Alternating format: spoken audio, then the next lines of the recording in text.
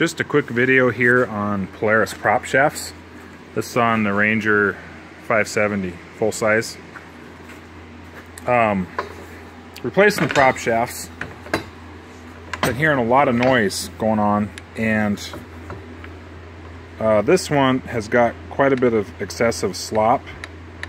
Hear that? That's the noise I've been hearing. That's all in the U-joints, and I also have had a lot of slop in the yoke in the rear where it goes into the transmission. I could take this and grab the drive shaft and it would wobble up and down probably about yay far. Good quarter inch of slop.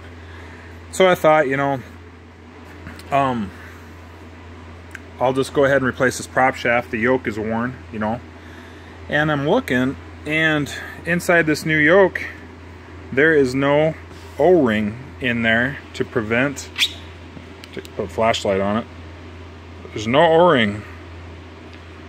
Whereas the old 800s, 700s, 800s, as I recall, had an O-ring in the top here that would stop water from going into your U-joint or into your slip yoke.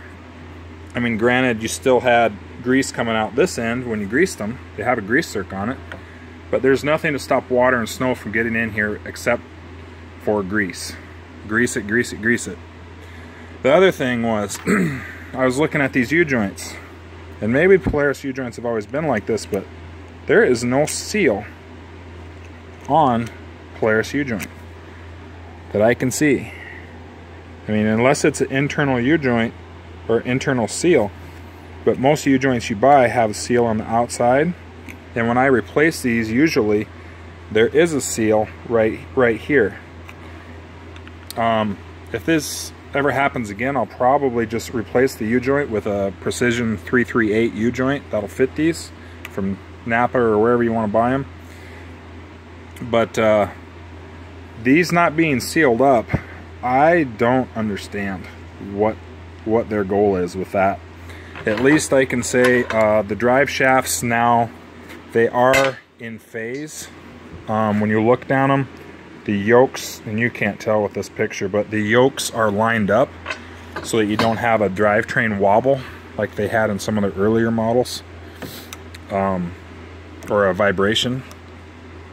So anyway, just wanted to point that out on these Polaris drive shafts. If you've got a U-joint issue, I think you might be better off just putting the P338 U-joint in here with a grease zerk, keeping it greased, and make sure you keep this yoke greased, because there is nothing to keep water from getting in there and starting some rust issues. So that's all I wanted to share on these.